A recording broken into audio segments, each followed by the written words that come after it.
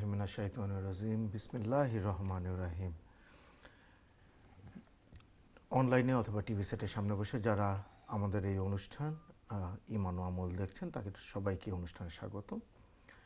ইমান ও আমল অনুষ্ঠানটি কোরআন ও হাদিসের আলোকে সাজানো। এই অনুষ্ঠানের প্রতি পর্বে আমরা একটি নির্দিষ্ট হাদিস নিয়ে আসি এবং সেই হাদিসের উপর আমাদের সম্মানিত শেখ আপনাদের কাছে বিশদ বর্ণনা পেশ করেন। আজকেও তার ব্যতিক্রম হবে না। আপনারা জানেন আমাদের এই অনুষ্ঠানটি 3টি সেগমেন্টে বিভক্ত। অনুষ্ঠানের প্রথম 2 সেগমেন্টে আমাদের সম্মানিত শেখ নির্দিষ্ট বিষয়ের উপরে আলোচনা রাখেন এবং শেষ অংশে আমরা আপনাদের ইমেল এবং আপনাদের সরাসরি ফোন কলের উত্তর দেওয়ার চেষ্টা করি। আজকেও করব ইনশাল্লাহ। আমরা সময় নষ্ট না করে চলে যাব আমাদের সকলের প্রিয় কোরআন ও হাদিসের গবেষক ইস্ট লন্ডন মসজিদের সম্মানিত শেখ শায়েখ মাওলানা আব্দুল কাইম সাহেবের কাছে। শেখ কেমন আছেন আপনি? আলহামদুলিল্লাহ ভালো আছি, আল্লাহ শুকর। আপনি কেমন আছেন? আলহামদুলিল্লাহ আমি ভালো আছি শেখ। আপনাদের সবার দোয়া। শেখ আজকে আপনি আমাদের জন্য কোন হাদিসটি নিয়ে এসেছেন? বারাকাল্লাহ ফিক। আসসালামু আলাইকুম ওয়া রাহমাতুল্লাহি ওয়া বারাকাতুহু। প্রিয় ভাই এবং বোনেরা, নাহমাদুহু ওয়া নুসাল্লি আলা রাসূলিল কারীম। সুবহানাকা লা ইলমা লানা ইল্লা মা 'আল্লামতানা ইন্নাকা আনতাল আলিমুল হাকীম। রব্বি ইশরাহ লি সাদরি ওয়া ইয়াসসির লি আমরি ওয়াহলুল 'উকদাতাম মিন লিসানি ইয়াফকাহু কাওলি। আলহামদুলিল্লাহ, আজকে আমরা যে হাদিসটি আনবো সেটার প্রথম 2 লাইন আগে শুনে নেই ইনশাআল্লাহ। আন আব্দুল্লাহ ইবনে উমর রাদিয়াল্লাহু আনহুমা আনিন নবী সাল্লাল্লাহু আলাইহি ওয়াসাল্লাম قال। সাহাবী আব্দুল্লাহ ইবনে উমর রাদিয়াল্লাহু আনহুমা থেকে বর্ণিত আছে, তিনি রাসূলুল্লাহ সাল্লাল্লাহু আলাইহি ওয়াসাল্লাম থেকে বর্ণনা করেছেন, সালাসুন মুহলিকাতুন, 3টি বিষয় মানুষকে ধ্বংস করে দেয়। আচ্ছা। ওয়া সালাসুন মুনজিয়াতুন, আর আরেক 3টি বিষয় মানুষকে নিষ্কৃতি দেয় অথবা উদ্ধার করে। আচ্ছা। অথবা নাজাত দেয়। জি।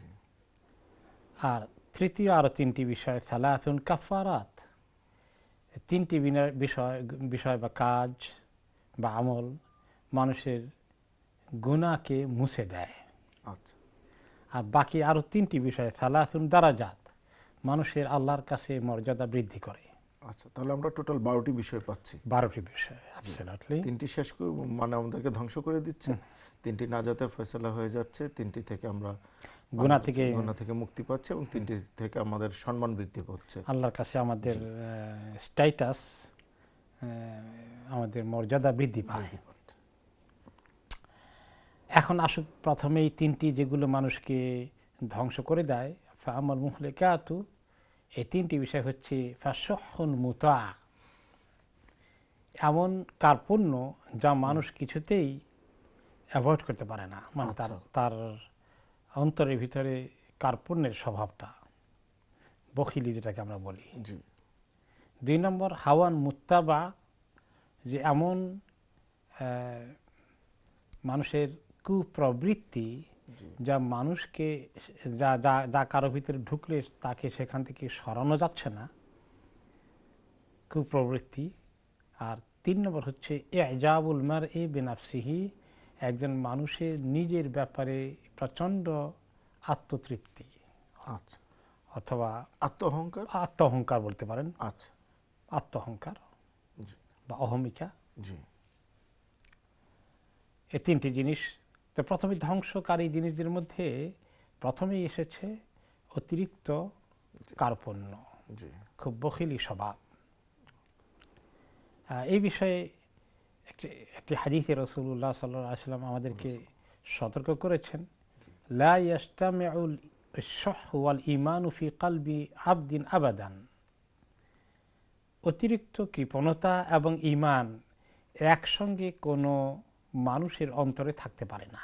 আচ্ছা। তার অর্থ হচ্ছে কি, যে হয়তো যদি খুব বেশি কৃপণ থাকে কোন লোক, তাহলে তার ভিতরে ঈমানের অবস্থা তার কাহিল। আচ্ছা, মানে দুইটা একসাথে অবস্থান করতে পারবে না। আচ্ছা। আর যে ভালো ঈমানদার, সে কিছুতেই এত কৃপণ করতে পারে না। আচ্ছা, চমৎকার। সিমিলার লাইনে আরেকটি হাদিস এসেছে, জি, শাররুন মা ফির রাজুলি শুহুন হালিয়া ওয়া জুবনুন খালিয়া, 2টো নিচু স্বভাব কোনো মানুষকে একেবারেই ক্ষতিগ্রস্ত করে ফেলে দেয়। একটা হচ্ছে অতিরিক্ত কৃপণতা, আর একটা হচ্ছে প্রচন্ড কাপুরুষতা। আচ্ছা, কাপুরুষ হওয়াও খুব খারাপ লক্ষণ মানুষের জন্য।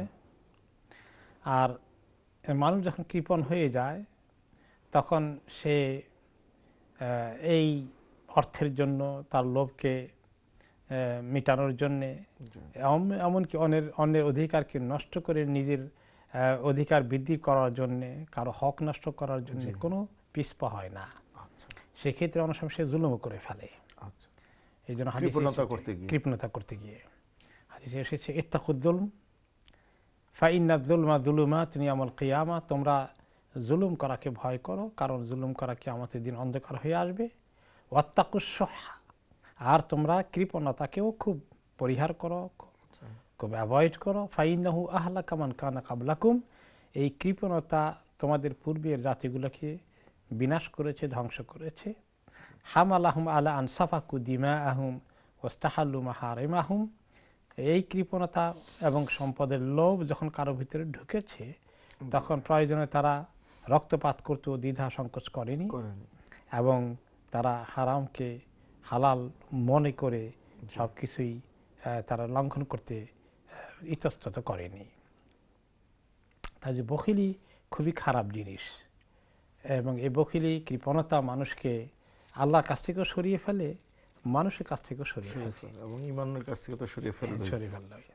আর আসলে যে ব্যক্তি বখিল তাকে কিন্তু মানুষেও পছন্দ করে না। জি না, সবসময় আপনি দেখবেন যে একটু দরাজ দিলের লোক, উদার, খুব ভালো লোক, দানশীল, জেনারাস প্রকৃতির লোককে মানুষ খুব পছন্দ করে। তো আল্লাহ রাব্বুল আলামিন এই কৃপণতা থেকে আমাদেরকে হেফাজত করুন। আর যারা এমনকি কৃপণ যদি বেশি হয়ে যাচ্ছে, সে তো আল্লাহর রাস্তায় দান খয়রাত করতে পারবে না। দান সাদাকা খয়রাত করা তার জন্য খুব কঠিন হয়ে যাবে। আমার মনে আছে, হ্যাঁ, ছোটকালে আমাদের লোকাল মাদ্রাসার জন্য ওস্তাদ আমাদেরকে নিয়ে যেতেন। তখনকার জামানায় তো মেইনলি ধানের ফসলে ধান উঠানো হতো মসজিদ মাদ্রাসায়, মনে আছে না? হ্যাঁ, তো ওস্তাদ নিয়ে গেছেন। এবং গৃহস্থদেরও একটা ইয়ে থাকতো যে তারা তাদের এই ফসলটা থেকে একটা অংশ মসজিদ বা মাদ্রাসায় তারা দেবে। মাশাআল্লাহ, এটা অনেক বড় গৃহস্থ যাদের অন্তর ভালো ছিল তাদের মধ্যে একটা আগে যে প্রথম ধানটা যেটা আসলো বা ফসলটা যেটা আসলো এটা আলাদা করে রাখে। তো এটা সুন্দর প্র্যাকটিস। এই সে কি আমি আর একটু কথার মাঝখানে, ইভেন এবার আমি যখন দেশে গিয়েছি আমাদের স্থানীয় মাদ্রাসায় আমি গিয়ে দেখলাম যে এতিম বাচ্চাদের জন্য বেশ অনেক ভেজিটেবল, ইটস নট ধান আর অন্য কিছু, তারা তো রেগুলার খায় এখানে। তো তারা যার খেতে টমেটো, যার খেতে আলু, ফুলকপি, বাঁধাকপি সবাই তারা মাদ্রাসার জন্য বেশি করে দিয়ে গেছে। তো এগুলো মাদ্রাসায় থাকে, এগুলি দিয়ে রান্না করে বাচ্চারা খায়। কত চমৎকার! তো এখনো সেই ট্র্যাডিশনটা আছে আলহামদুলিল্লাহ আমাদের গ্রাম বাংলায়। তার মনে আছে তো একজন মুরব্বী, উনি সবাই জানেন উনি বখিল প্রকৃতির। জি। তো আমাদের ওস্তাদ সহ আমরা গেলাম, তো উনি ইশারা করে দিচ্ছেন বাড়িতে যে হাত দিয়ে এভাবে দেখালেন পিছনের দিকে, অল্প করে দেওয়া, এরকম করে হাত দিয়ে দেখালেন, অল্প করে একটু দিয়ে দাও। তার মানে হচ্ছে যে ওনার নেচারটা এমন, কি জানি বেশি দিয়ে ফেলে কিনা। তো এটা এই যে যারা খুবই হিসেবি, অত্যন্ত হিসেবি, মানে তাদেরকে দেখবেন কোনো মানুষ তাদেরকে পছন্দ করে না, তাদের সঙ্গে আত্মীয়তা করতেও চায় না, কারণ তারা খাওয়া দাওয়ার মেহমান সবকিছুতে ভেরি ভেরি টাইট। তো এরকম লোককে মানুষও পছন্দ করে না, আল্লাহও পছন্দ করেন না। আল্লাহ পছন্দ করেন যারা দরাজ দিলেন, যাদের হাত লম্বা, যারা মাশাআল্লাহ কৃপণতা করেন না। তাহলে এটা একটা জিনিস মানুষের জন্য ক্ষতির কারণ। 2 নম্বর ক্ষতিকারক জিনিস হলো, সেটা হচ্ছে মানুষের যখন কুপ্রবৃত্তির তাড়নায় মানুষ অনেক গুনার দিকে চলে যায়, এই যে নফসকে কন্ট্রোল করতে পারে, যেটাকে আমরা আরবিতে নফস বলে, বাংলায় অনেক সময় বুঝি যে নফসের চাহিদা মিটাতে, নফসের চাহিদা হালাল তরিকা, ঠিক আছে, আমাদের ভালো হালাল জিনিস খেতে মনে চাই, একটু বেশি খেয়ে ফেললাম, যদিও হয়তো এটা এত ভালো না, তবুও এটা এরকম না যে খুব বড় ধরনের অন্যায় হয়ে গেল। কিন্তু এমন কিছু কাজকর্ম আছে যেগুলো, যে সমস্ত কুপ্রবৃত্তি মানুষকে, তাদের নৈতিকতাকে ধুয়ে মুছে শেষ করে দেয়। মানুষ বলতে পারি অনেক কিছু, এমন একটা বাজে নেশা যেটা থেকে অনেকেই নিজেকে বিরত রাখতে পারে না, সে বারবার হারার পরেও তারপর ওখানে যেতে থাকে। এই জন্য মানুষের যাতে পাক পবিত্রতা মানুষের অন্তরে থাকে, এবং সব সময় নিজের মনের এই সমস্ত চাহিদাগুলো যেগুলো টু মাচ, এগুলো থেকে কিভাবে সরে আসা যায় কিভাবে সীমার ভিতরে, শরীয়তের সীমার ভিতরে বসবাস করা যায়। এই জন্য আল্লাহ তাআলা শুধু, আপনি যেটা ঠিকই বলেছেন, যেমন সম্পদের লোভ, এটাও কিন্তু একদম অনেক চাহিদা। তারপরে আপনার আমার এরকম করতে হবে, আমার অমুকের মতো গাড়িটা কিনতে হবে, আমার এরকম একটা বাড়ি করতে হবে, 2টা বাড়ি আছে আমার 5টা করতে হবে, 10টা করতে হবে, 20টা করতে হবে, 50টা বাড়ি আছে তারপর আমাকে আরো বাড়ি কিনতে হবে। এবং এক্ষেত্রে মনে করেন মানুষ যদি নিজস্ব হালাল তরিকায় তার হয়, সেটা একটু লোভ হলেও হালাল তরিকায় সে ম্যানেজ করেছে। কিন্তু হারাম তরিকায় যদি হয়, এখন আমাদের দেশে যদি যান, যেভাবে ঘুষ খেয়ে মনে করেন একটা অফিসারের বেতন যদি হয় 30,000 টাকা, তার ঘুষ কত খায় সে? 1-1.5 লাখ টাকা তার ইনকাম হয়ে যাচ্ছে। ছোটখাটো একজন কর্মচারী, তার ঢাকায় বাড়ি হয়ে গেছে, ফ্ল্যাট হয়ে গেছে। কিভাবে হলো? হারাম থেকে। এবং কিছু ক্ষেত্রে দেখা যায় যে সাবঅর্ডিনেটের সম্পদের পরিমাণ তার বসের চেয়ে অনেক বেশি। অ্যাবসলিউটলি। বিকজ অফ সাবঅর্ডিনেট যে পজিশনে বসে আছে ওখান থেকে সে বহু উপরি কামাই করতে পারতেছে, কিন্তু বস তার পজিশন থেকে পারতেছে না, অথবা হয়তো বস সৎ, সে পারতেছে না, সে তাকে সংযত করে রাখছে, কিন্তু তার সাবঅর্ডিনেট বেশ ভালো পয়সা করে নিতেছে। ঠিকই বলেছেন। আমাদের এক কথা মনে পড়লো যে এরকম এক ইয়াং ছেলে চাকরি করে, সরকারি চাকরি, যে তার বেতন কত? বেতন তো বেশি না। তখন অনেক আগের কথা বলছি যে 10,000 টাকা বেতন, আর তাহলে কিন্তু উপরই অনেক পায়। জি, পরিচয় দিচ্ছে জি জি, অনেক উপরেই পায়। তো উপরেই পায় কি? ঘুষ পায়। ঘুষ পায়। এই যে এতে হারাম নাপাক, আর সেটা নিয়ে মানুষ কিভাবে লোভ, আর একটু কাজ করবে না, ফাইলটা নাড়বে না ওখানে, পয়সা না দিলে হবে না কাজ। আমাকে সিলেটের এক ভাই বললেন যে সিলেটে কোন একটা জায়গায় ওয়াকফ স্টেট আছে, তার আন্ডারে একটা মসজিদ আছে। তো মসজিদের মতো তাহলে একজন প্রফেসর মানুষ, তিনি খুব সাদাসিধা মানুষ, দিনদার মানুষ। এরপরে তো গেলেন যে আমাদের ওয়াকফ স্টেটের কি অবস্থা আছে, হিসাব নিকাশ, কিছু দোকান টোকান আছে, এগুলো ওরা তো যায়, একটু আমাদের একটু স্টেটমেন্ট কিছু এগুলো দেন, হিসাব নিকাশ একটু দেন। তো এগুলো দিতে হলে তো পয়সা লাগবে, 3,000 টাকা লাগবে। সেসব বললে যে এটা তো মসজিদের, এটা তো আমাদের কারো না, কেন হবে না। কয়েকবার ঘোরাঘুরি করে শেষ পর্যন্ত কমিটিকে বললেন, ভদ্রলোক কোনদিন ঘুষ দেন না, এখন মসজিদের কারণে ঘুষ দিব আমি তো বিশ্বাস করতে পারছি না। তো শেষ পর্যন্ত লোকেরা তাকে বাধ্য করলো যে না, দিতে হবে, কি করা, আমাদের তো দরকার।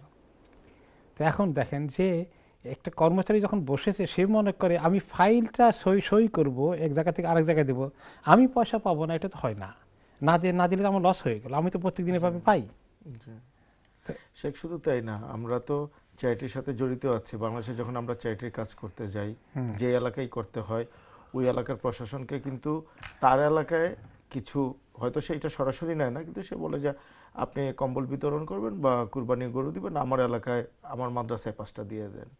তো তারা এরকম করেও মানে জোরের উপরে তারা নিয়ে যায়, এবং এটা না দিলে ফাইলগুলো প্রসেস হয় না। তারপরে যে সে মাদ্রাসা যা ভালো কথা, কিন্তু যদি তার পকেটে ঢুকে যায় তাহলে তো আরো মারাত্মক আগুন। ওইটা হয়তো তারা করে না, তাদের এখনো চক্ষু লজ্জা আছে, সেই কারণে করে না, কিন্তু আমরা এগুলো প্রতিনিয়ত ফেস করি। অ্যাবসলিউটলি।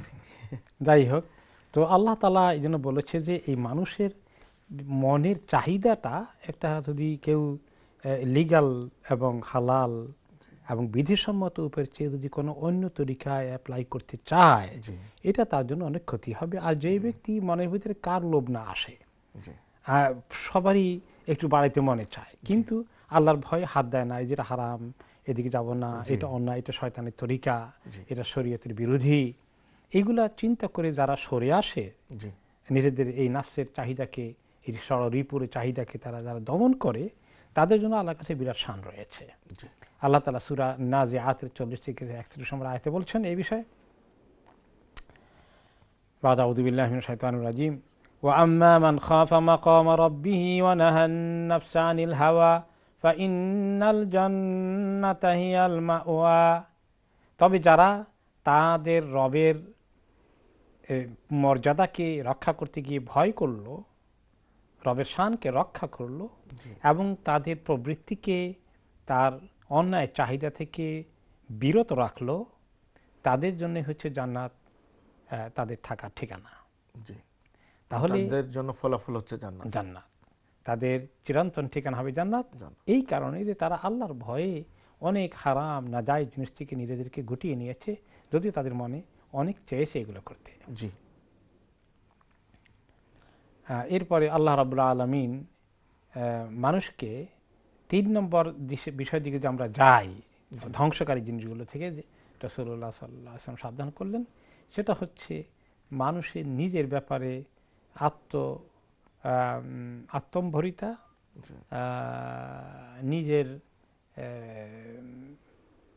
নিজের উপরে অতিরিক্ত কনফিডেন্স এবং খুব খুশি যে আমি সবচেয়ে ভালো মানুষ, এই জাতীয় যে ফিলিং মানুষের মধ্যে থাকে। ইজাবুল মারএ বিনাফসিহি, নিজের আত্মতুষ্টি বলা যায় কিনা এটাকে? জি, মানে নিজের সেলফ স্যাটিসফ্যাকশন, যেটা আর কি, নিজে আত্মস্তুতি, নিজের প্রশংসা। আচ্ছা আচ্ছা আচ্ছা, যে আমি অনেক বড়, আমি সবচেয়ে বেশি বুঝি। পছন্দ করি অ্যাবসলিউটলি। সে কি জানে, আমি সব জানি। তার কাছে গেছে কেন, সে কি করবে? জি, এই এলাকায় তো আমি হচ্ছে 1 নম্বর, আর আমি একমাত্র। এইভাবে করে মানুষ যখন নিজের ব্যাপারে নিজের বড়াই, আত্মম্ভরিতা, বড়াই শব্দ, বড়াই, আত্মস্তুতি, জি, হ্যাঁ, এই জাতীয় জিনিসটাকে আল্লাহ খুব অপছন্দ করেন। গর্ব অহংকার চলে আসে এর মধ্যে। এই সবগুলোর ভিতরে অহংকার আছে, অহংকার আছে। জি। এবং এই অহংকারটা হচ্ছে কিন্তু আসলে ইবলিসের নেচার। আচ্ছা। কারণ ইবলিসকে যখন সে ফেরেশতাদের সমাবেশে ছিল, আল্লাহ তাআলা আদম আলাইহিস সালামকে সৃষ্টি করে বলেন তাকে সিজদা করো, তখন তার ভিতরে অহংকার চলে আসলো। সে কি বলল? সে বলল আমি করব না। তা আল্লাহ বলে কেন করবে না? মা মানাকা আন তাসজুদা লিমা খালাকতু বিয়াদাই, মা মানাকা আন তাসজুদা লিমা খালাকতু বিয়াদাইয়া ইস্তাকবারতা আম কুনতা মিনাল আলিন। হে ইবলিস, কোন জিনিস তোমাকে বিরত রাখলো সেজদা করতে ওই জিনিসের যেটাকে আমি নিজের হাতে সৃষ্টি করেছি? ইস্তাকবারতা, তুমি কি খুব অহংকার প্রদর্শন করলে? আম কুনতা মিনাল আলিন, নাকি নিজেকে তুমি খুব অনেক বড় মনে করছো? ক্বালা আনা খায়রুম মিনহু খালাকতানি মিন নারিন ওয়া খালাকতাহু মিন তিন। সে বলল যে আমি তো তার থেকে উত্তম না, তাকে আপনি আমাকে সৃষ্টি করেছেন আগুন থেকে, আর তাকে সৃষ্টি করেছেন মাটি থেকে। অহংকারটা যে আগুন আর মাটি, সেটা আমরা এই পরের অংশটুকু ইনশাআল্লাহ বিরতির পরে এসে শুনবো। আমাদের বিরতির একটা সময় হয়ে গেছে। সম্মানিত দর্শক, খুব ভালো আলোচনা শুনছিলাম আমরা আমাদের সম্মানিত শেখের কাছ থেকে। কিছুক্ষণের মধ্যেই ফিরে আসবো, আমাদের সাথেই থাকবেন।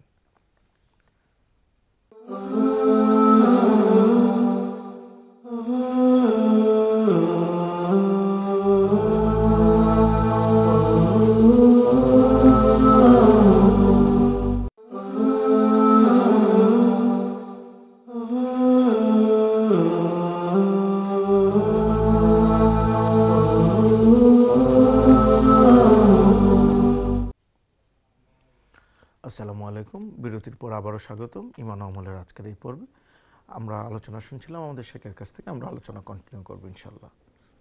যে আমরা বলছিলাম যে কিভাবে ইবলিস অহংকার করে আল্লাহ তাআলার অভিশাপের শিকার হয়ে গেল।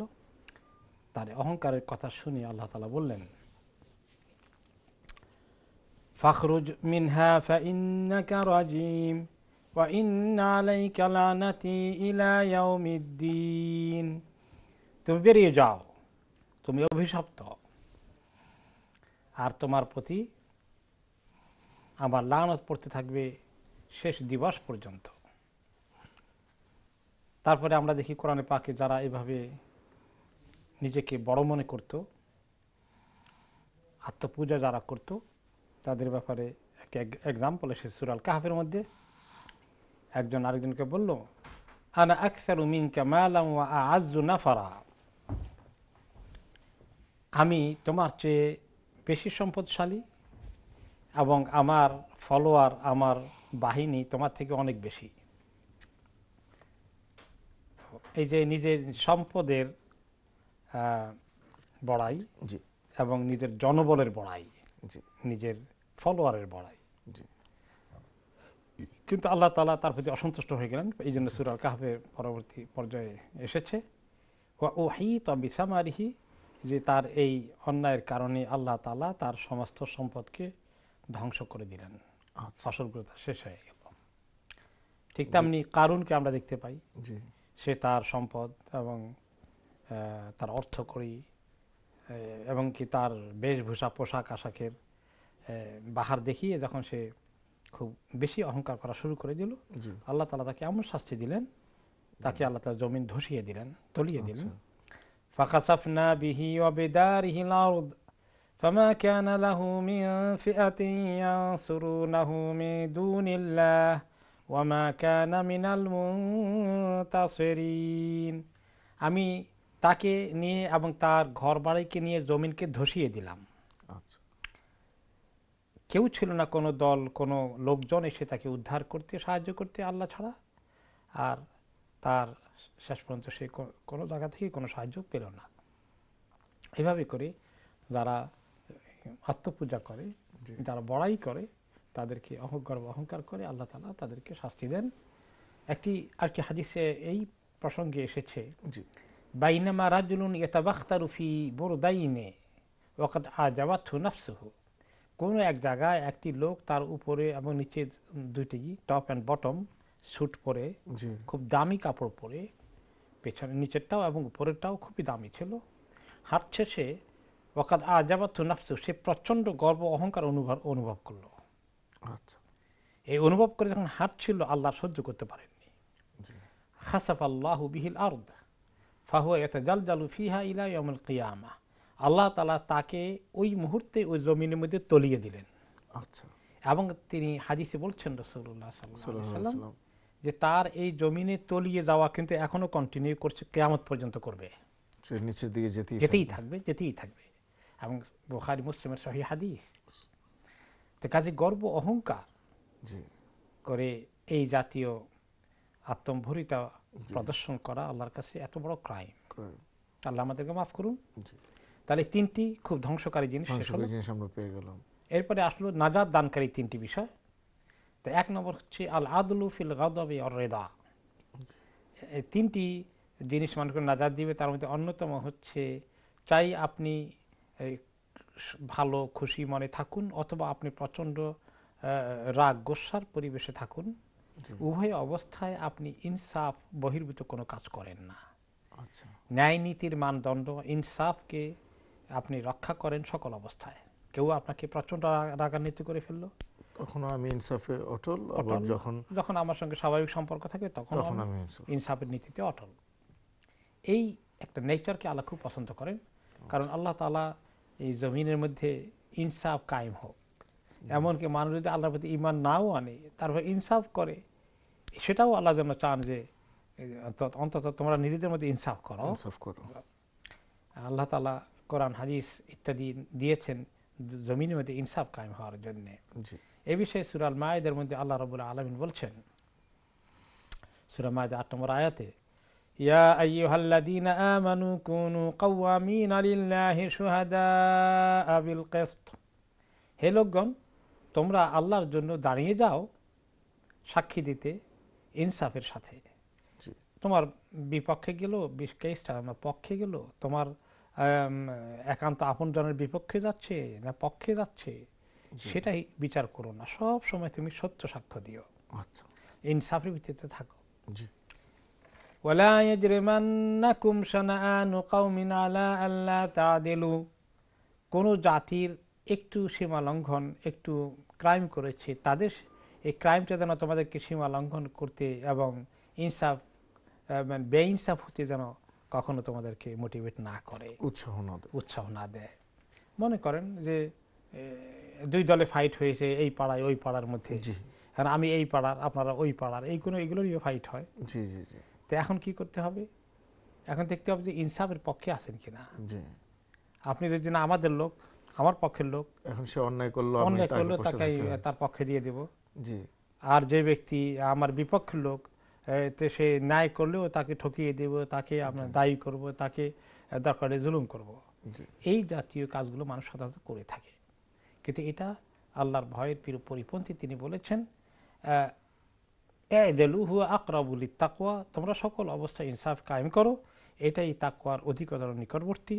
কারণ ইনসাফ কায়েম করলে মানুষের ভিতরে তাকওয়া দিবেন আল্লাহ তাআলা। ওয়াত্তাকুল্লাহা ইন্নাল্লাহা খাবীরুম বিমা তা'মালুন। আল্লাহকে ভয় করো, আল্লাহ তাআলা সব জানেন তোমরা যা কিছু করো। কাজেই সব কিছুর ক্ষেত্রে ফয়সালা করার ক্ষেত্রে সমাজের কোনো কিছু বন্টন করার ক্ষেত্রে, দায়িত্ব পাওয়ার ক্ষেত্রে, না পাওয়ার ক্ষেত্রে, সব ক্ষেত্রে মানুষ যেন ইনসাফের নীতিমালার উপরে অটুট থাকে। এই দিকে আমাদেরকে ইসলাম উৎসাহিত করলো।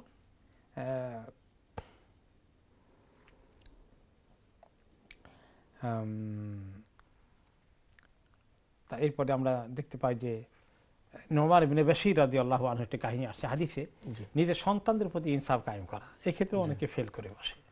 একটা কোন সন্তান তার এত প্রিয়, তাকে অনেক কিছু দিতে চায়, আবার কেউ তার বেশি পছন্দ হয় না, তাকে অনেক ঠকিয়ে দিতে চায়। এই বিষয়ে হাদিস এসেছে যে তিনি নোমান ইবনে বাশীর রাদিয়াল্লাহু আনহু আসলেন তার সন্তানকে নিয়ে।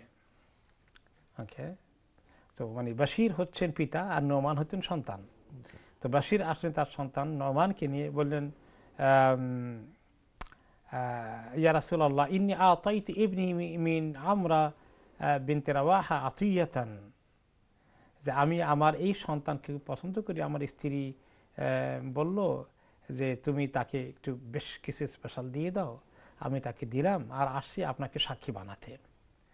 তখন তিনি বললেন আতাইতা সাইরা ওয়ালাদিকা মিসলা হাযা, তোমার এই সন্তান ছাড়া তো আরো সন্তান আছে, তাদেরকে সবাইকে তার মতো এরকম একটা গিফট স্পেশাল আলাদা কিছু দিয়েছ? ক্বালা লা, তিনি বললেন না, শুধু একেই দিলাম, একে একটু বেশি মহব্বত করি, বেশি পছন্দ করি। ক্বালা ফাত্তাকুল্লাহ ওয়া আদিলু বাইনা আওলাদিকুম, যে তুমি তোমরা আল্লাহকে ভয় করো, তোমাদের সন্তানদের মধ্যে ইনসাফ কায়েম করো। ফারাদ্দা আতিয়াতাহু, এবং সে তখন তার এই যে গিফট দিয়েছিল স্পেশাল একটা জিনিস, সেটা হচ্ছে উইথড্র করলো, এটা ঠিক না, এটা বেইনসাফ হবে।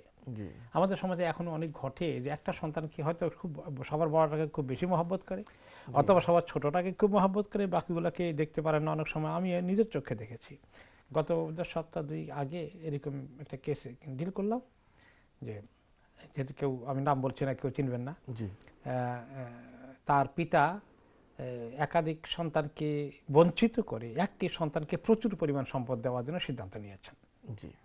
এটা নিয়ে খুব সাংঘাতিক সমস্যা যাচ্ছে, কিন্তু কিছুতেই পিতা কোনো কথা শুনতে রাজি না। একজন আমি শুনতে পেলাম অন্য একজন ইমামকে নিয়ে গেছে পিতাকে বোঝানোর জন্য যে এই কাজ করা তো ঠিক না, আপনি তো আল্লাহর কাছে দায়ী হয়ে যাবেন। তো কিছুতে তার কথা শুনলেন না। পরে সন্তান এসে আমাকে বললো, সন্তান বেশ বড় হয়েছে, সন্তানও জ্ঞান বুদ্ধি আছে, বললো যে যাই করে আমি আমার পিতার আমি কখনো ক্ষমা করবো না, আমি আল্লাহর বিরুদ্ধে নালিশ করবো আমার পিতার ব্যাপারে। তো এইগুলো সমাজে হয় যে বেইনসাফ কথা কিভাবে, একটু পছন্দ বেশি হয়ে গেলো, বেশি দিয়ে দিল। তো এটা হলো আরেকটি জিনিস আমরা দেখলাম, যে মানুষকে ইনসাফ কায়েম করাটা মানুষের জন্য আল্লাহর কাছে সব জায়গায় মানে ন্যায় নীতির উপর প্রতিষ্ঠিত থাকা, কোনো জায়গায় যেন বেইনসাফ না হয়, এটা মানুষের নাজাতের কারণ হয়ে যায়। 2 নম্বর জিনিস মানুষকে নাজাত দেয় আল্লাহর কাছে, সেটা হচ্ছে আল কাসদু ফিল ফাকরি ওয়াল গিনা। সকল অবস্থায় আপনি খরচপত্রের ক্ষেত্রে একটু মধ্যপন্থা অবলম্বন করা, খুব বেশি খরচ না করা, কিছু কম না করা। অ্যাবসলিউটলি। ওয়াল্লাযীনা ইযা আনফাকু লাম ইউসরিফু ওয়া লাম ইয়াকতুরু ওয়া কানা বাইনা যালিকা কাওয়ামা।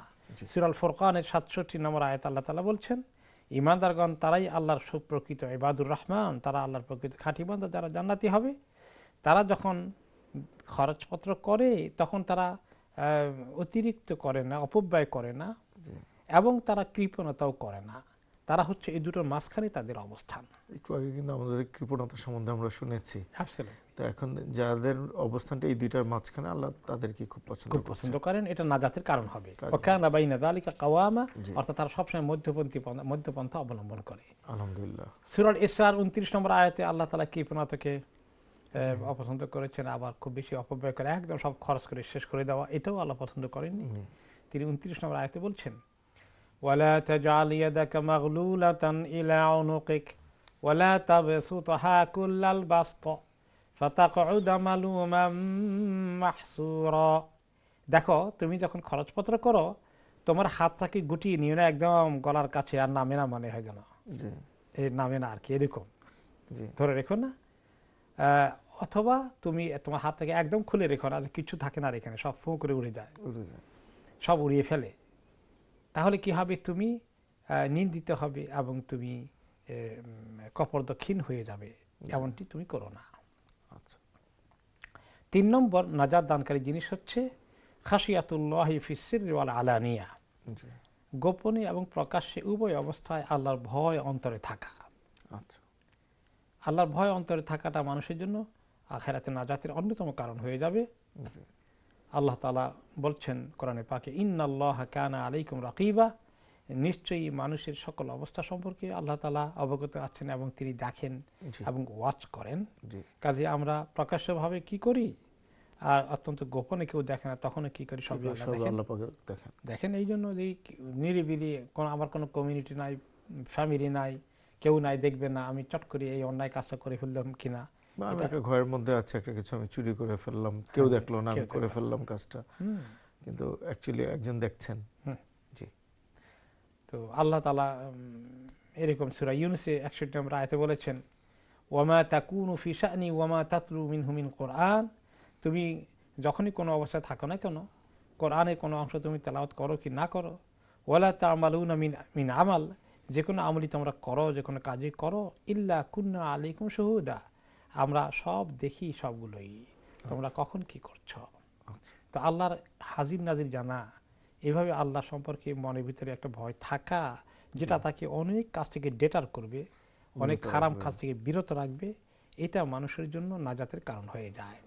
আল্লাহ তাআলা সূরা ইয়াসিনের 11 নম্বর আয়াতে বলছেন, ইন্নামা তুনদিরু মান ইত্তাবা যিকর ওয়া খাশিয়ার রহমানা বিল গায়ব ফাবাশশিরহু বিমাগফিরাতিন ওয়া আজরিন কারীম, হে নবী, আপনি তো তাকেই শুধুমাত্র ভয় প্রদর্শন করতে পারবেন, সাবধান করতে পারবেন, যে ব্যক্তি কোরআনকে অনুসরণ করে, আল্লাহকে ভয় করে, না দেখেও প্রকাশ্য অপ্রকাশ্য সকল অবস্থায়, তাকে সুসংবাদ দান করুন ক্ষমার এবং বড় পুরস্কারের। আচ্ছা। এরপরে আমরা দেখি একজন কবি বলেছেন এই বিষয়ে, ইদা মা খালাউতা দাহরা ইয়াউমান ফালা তাকুল খালাউতু ওয়ালাকিন কুল আলাইয়া রাকিব, হে বৎস, তুমি যখন কোনো সময় কোনো জায়গায় একান্ত একা একা থাকলে, তখন মনে করো না আমি একেবারেই দৃষ্টির অগোচরে আছি, কেউ আমাকে দেখছে না, ওই সময় তোমার প্রতি একজন দৃষ্টি রাখার মতো সত্তা রয়েছেন। ওয়ালা তাহসাবান্নাল্লাহা ইয়াগফিলু সাআতান, কখনো মনে করো না যে আল্লাহ অল্প সময়ের জন্য হলেও বোধহয় একটু অমনোযোগী হয়ে যায় কারো থেকে। ওয়ালা আন্নামা তাখফা আলাইহি ইয়াগীবু, আর যা কিছু মানুষ গোপন করে কখনো তা আল্লাহ থেকেও গোপন থাকে, এরকম কখনো ভেবো না। এইগুলো তিনটা নাজাত দানকারী জিনিস।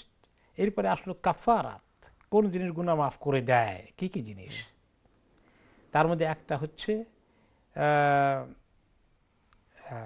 ইন্তেজারুস সালাতি বাদা সালাহ,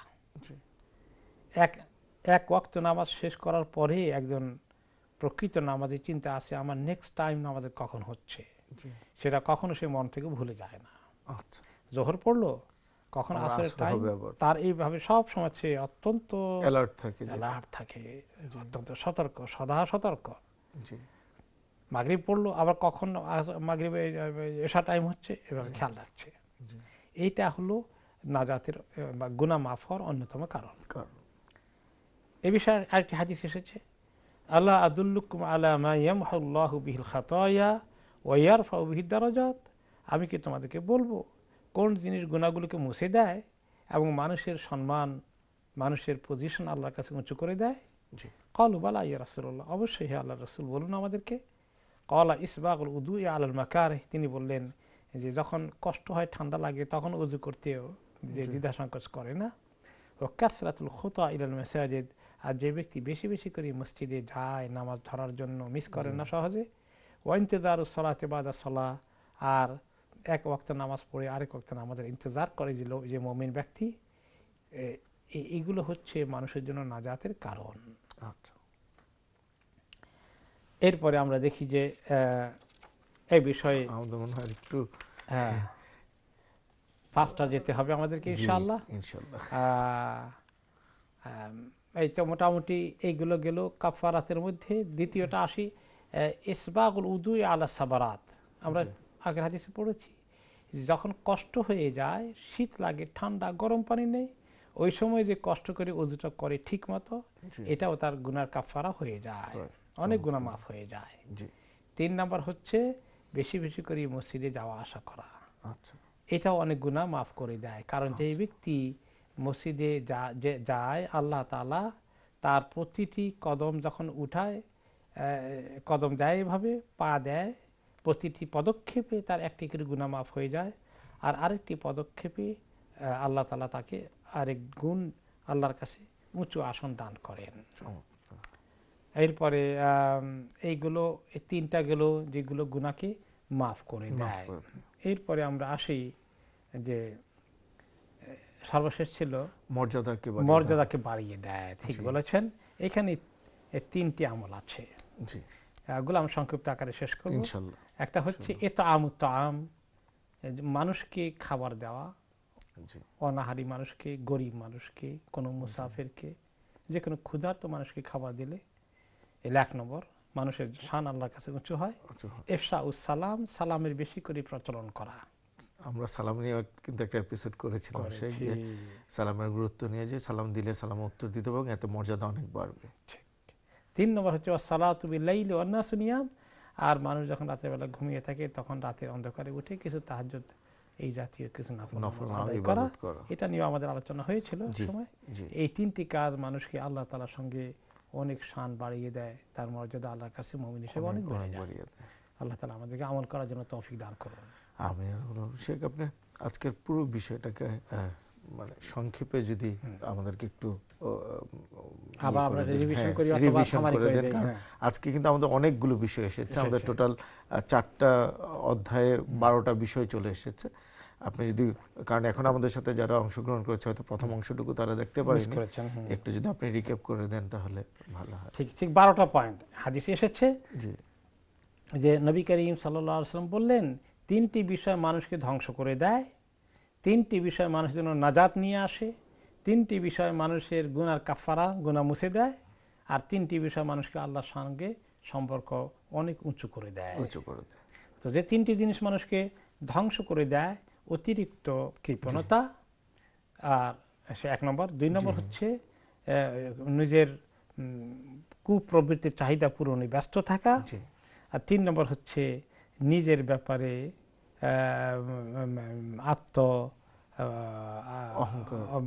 অহমিকা অথবা অহংকার, নিজের ব্যাপারে নিজের সবচেয়ে নিজের বড়াই করা। এই হলো 3টি জিনিস মানুষকে হালাক করে দেয়। যে 3টি জিনিস মানুষকে নাজাত দেয় সেটা হচ্ছে কেউ আপনাকে কষ্ট দিক অথবা কারোর সঙ্গে ভালো সম্পর্ক থাকুক, উভয় অবস্থাতেই আপনি সুবিচার করেন, ন্যায় নীতি মেনটেন করেন, ইনসাফ কায়েম করেন। আর 2 নম্বর হচ্ছে আপনি খরচপত্র যখন করতে যান তখন আপনি মধ্যম পন্থা অবলম্বন করেন, অতিরিক্ত কৃপণতা করেন না এবং অপব্যয় করেন না। আর এখানে 3rd ওয়ান হচ্ছে আল্লাহর ভয় অন্তরে রাখা, চাই সেটা প্রকাশ্য হোক আর কোনো কাজ গোপনে করা হোক। তারপরে আসলো যে 3টি জিনিস মানুষকে গুনাহ মাফ করে দেয়।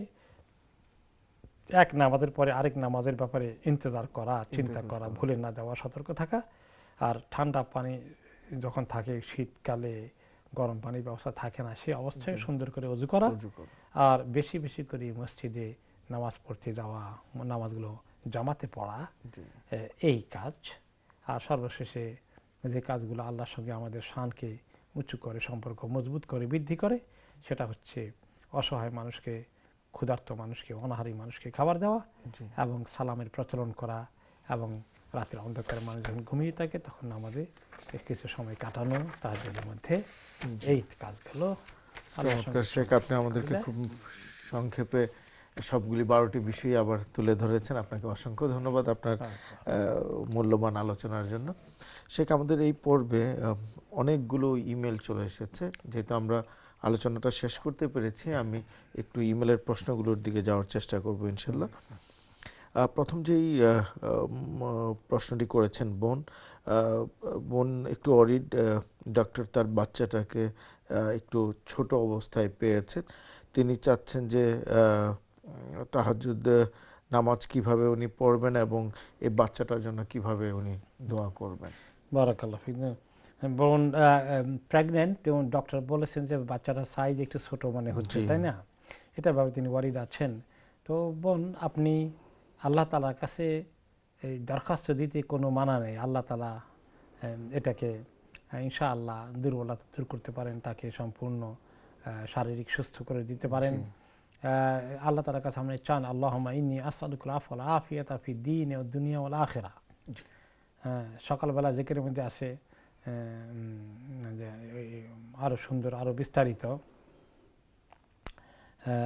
যে আল্লাহ তাআলা আপনি আমার আহাল পরিবারকে সুস্থতা দান করেন, এই জাতীয়। আপনি অ্যাড করতে পারেন রব্বানা হাব লানা মিন আজওয়াজিনা ওয়া যুররিয়াতিনা কুররাতা আয়ুন ওয়াজআলনা লিল মুত্তাকিনা ইমামা। এছাড়াও আপনি সাধারণ যে দোয়াগুলো আছে ওগুলোর মধ্যে অনেক আফওয়া আফিয়াতা। এর আফওয়া এবং আফিয়ার অর্থ হচ্ছে সব দিক থেকে সুস্থতা, নিরাপত্তা, চিন্তামুক্ত অবস্থায় থাকা, বিপদ আপদ থেকে সেফ থাকা। এই যে আফওয়া আফিয়ার অনেকগুলো দোয়া আপনি পাবেন হিসনুল মুসলিম দোয়ার কিতাবের মধ্যে আপনি পাবেন। আল্লাহুম্মা ইন্নী আসআলুকাল আফওয়া ওয়াল আফিয়াতা ফিদ দীন ওয়াদ দুনিয়া ওয়াল আখিরা। ওকে, ফি দীনি ওয়া দুনিয়ায় ওয়া মালি ওয়া আহলি, যে আল্লাহ আমার দ্বীনের মধ্যে, আমার দুনিয়ার মধ্যে, আমার সম্পদের মধ্যে, আমার পরিবার পরিজন, সন্তান সন্ততি, এগুলোর মধ্যে আল্লাহ আপনি আফিয়ত দান করেন, সুস্থতা, নিরাপত্তা, সব দিক থেকে হেফাজত আপনি দান করেন। সেই দ্বিতীয় প্রশ্নটা বোনের যেটা ছিল যে তাহাজ্জুদের নামাজে বিস্তারিত জানতে চাচ্ছেন যে অ্যাকচুয়ালি কিভাবে পড়বো। আমাদের আসলে অনেক দর্শকেরই এই কোশ্চেনটা আছে, অনেকেই তাহাজ্জুদের নামাজ নিয়ে কনফিউজ, কিভাবে শুরু করবে, কিভাবে শেষ করবে, কিভাবে এটা পড়তে হবে। আপনি যদি আজকে আমাদেরকে একটু বিস্তারিত বলেন। ফার্স্ট অফ অল, অন্য নফল নামাজ যেভাবে পড়ি ওই রকমই পড়বেন।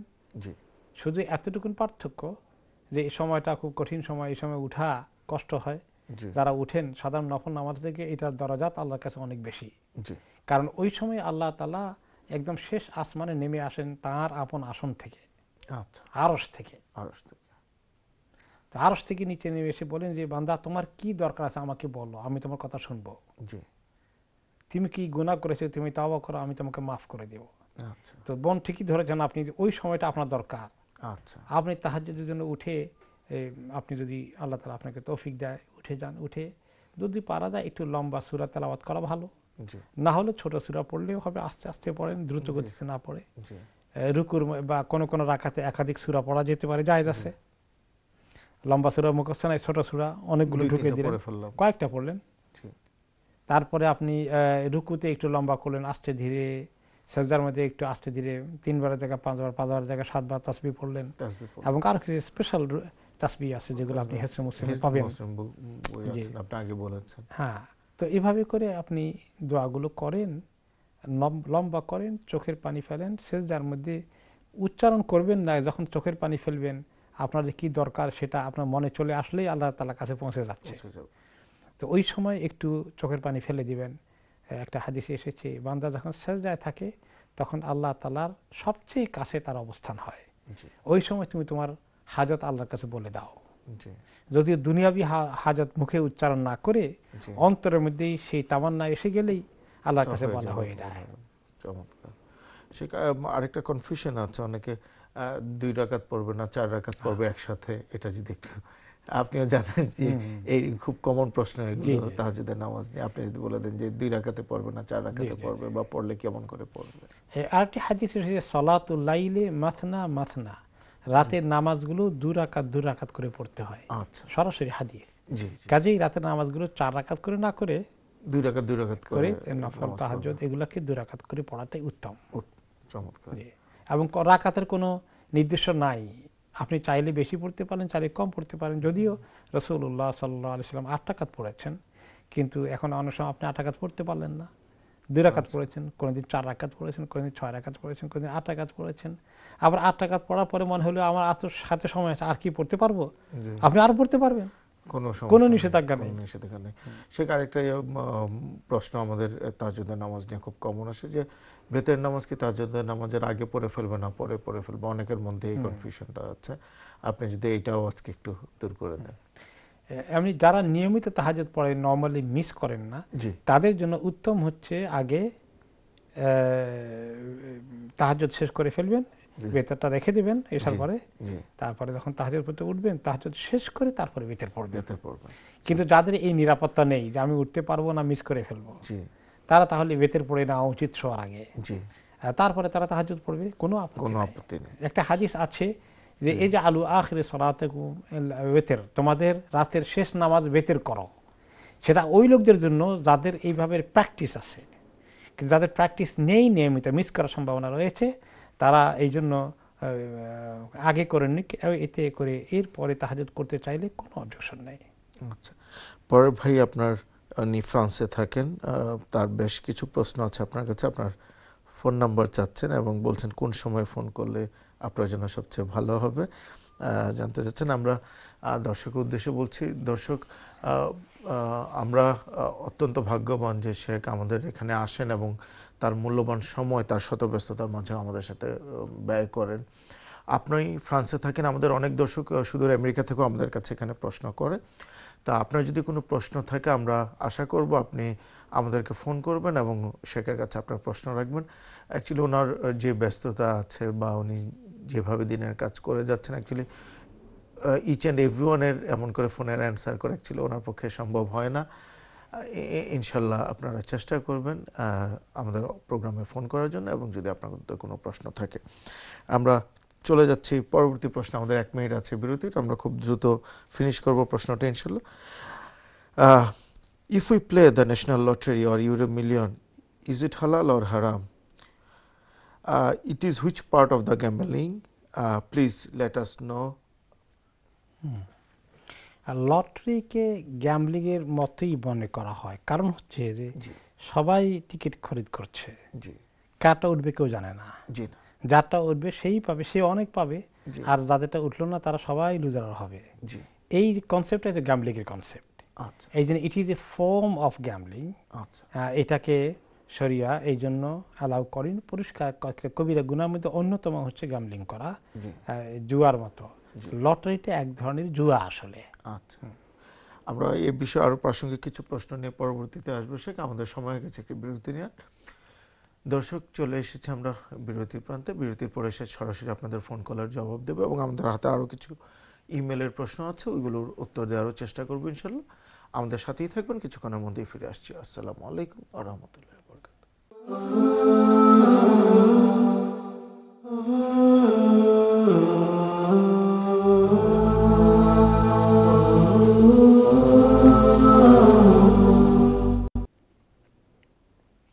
আসসালামু আলাইকুম। বিরতির পর আবারও স্বাগতম ইমান ও আমলের আজকের এই পর্বে। আমরা প্রশ্নোত্তর পর্বই ছিলাম, আমরা আমাদের ইমেলগুলোর উত্তর দিচ্ছিলাম। শেখ, আমরা গ্যাম্বলিং নিয়ে আলোচনা করছিলাম। আপনি বলছিলেন শেখ অনেকে এই গ্যাম্বলিংটাকে এমনভাবে রূপ দিচ্ছে যে আসলে গ্যাম্বলিংটা আমরা যারা পার্টিসিপেট করছি সেখান থেকে পুরস্কার তো থাকছি, সেই সাথে এটার একটা বড় অংশ নানা চ্যারিটি বা অন্যান্য সমাজ উন্নয়নমূলক কাজে যাচ্ছে। তাহলে কি এটাকে আমরা হালালের আকার দিতে পারবো না? এটা হারাম, এটা স্টিল হারাম হিসাবে থাকবে? দেখেন, চ্যারিটি কাজ করা তো ভালো, কিন্তু সেই কাজটা করার জন্য গ্যাম্বলিংকে ঢুকে চ্যারিটি করাতে হবে, এই প্রক্রিয়া তো ঠিক নয়। আর আসলে আপনার যারা পেল না তাদের টাকাটি চ্যারিটিতে খুব সামান্য অংশই যাচ্ছে, কম্পেয়ারিং হিউজ অ্যামাউন্ট, মিলিয়ন পেয়ে গেলে একজন লোক একাধিক মিলিয়নে পেয়ে যায়, তাই না? সে যে সবগুলো পেল, এখানে কি চ্যারিটি হলো? এত মানুষ, লক্ষ লক্ষ মানুষ বঞ্চিত হয়ে একটা লোক মিলিয়ন পাউন্ড পেয়ে গেল। তো এই যে সমাজের মধ্যে এই ধরনের কেউ পেল না, টোটালি বঞ্চিত হয়ে গেল, আর একজন এত পাওয়া পেল, এটা একটা ইসলামের দৃষ্টিতে অন্যায় গর্হিত কাজ, কবিরা গুনাহ। এখানে একটা অংশ আপনি চ্যারিটিতে দিলেন, এটা বড় কথা নয়। মূল প্রিন্সিপালটা যে আপনি গলা ধয়ে যায়, যেমন কেউ যদি আমাদের দেশের দস্যু বনহুরের কাহিনী সব পড়েছি আমরা, নভেল পড়েছি, আরেকজনের টাকা ডাকাতি করে এসে আপনি গরিবদেরকে দেওয়ার জন্য, তো গরিবদেরকে দেওয়ার কাজটা তো ভালো, ডাকাতি করলেন তো সেটা কি হলো? বুঝতে পেরেছি। আশা রাখি আমাদের দর্শকরাও সে খুব সুন্দরভাবে উদাহরণ দিয়ে বুঝিয়ে দিয়েছেন। আশা রাখি আপনার এটা নিয়ে কোনো মনে কনফিউশন থাকা উচিত না। আমরা চলে যাব, আমাদের আরেক বোন প্রশ্ন করেছেন। বোন অসুস্থ, তিনি ঘুম থেকে উঠে, যেহেতু তিনি অসুস্থ, উনি পানি ছুলে তার বেশ কিছু প্রবলেম হয়, তার ঠান্ডা লেগে যায় এবং চেস্ট ইনফেকশন হয়ে যায় এবং আরও নানা উপসর্গ দেখা দেয়। তা ঘুম থেকে উঠে উনি তাহাজ্জুদ পড়তে চাচ্ছেন, তায়াম্মুম করে তাহাজ্জুদ পড়তে পারবেন কিনা ওযু না করে? না, যদি এটা মেডিকেলি প্রমাণিত হয় এবং কয়েকজন সাফার করেন, তাহলে এটা এক ধরনের উযর, উনি পানি ব্যবহার না করে তায়াম্মুম করতে পারবেন। এবং সেটা দিয়ে তিনি তাহাজ্জুদের নামাজ পড়তে পারবেন। চমৎকার বোন, আশা রাখি আপনি আমাদের অনুষ্ঠান দেখছেন এবং আপনি আশা রাখি আপনার প্রশ্ন উত্তর পেয়ে গেছেন। আমরা পরে যাব পরবর্তী প্রশ্নে একজন শেখ আমাদের কাছে প্রশ্নটি করেছেন। উনি আপনার কাছে জানতে চাচ্ছেন যে ওনার বাবা মায়ের জানাজায় উনি নিজে পড়াতে পারবেন কি না, এটা হচ্ছে ওনার প্রশ্ন। এবং I did study Madrasa but preparing myself ইনশাআল্লাহ please explain understand my question. জি, উনি এটাই জানতে চাচ্ছেন যে যেহেতু উনি নিজে একজন আলেম, উনি মাদ্রাসায় পড়াশোনা করেছেন, তাহলে ওনার বাবা মায়ের জানাজা উনি নিজে পড়াতে পারবেন কিনা আপনার কাছে জানতে চাচ্ছেন।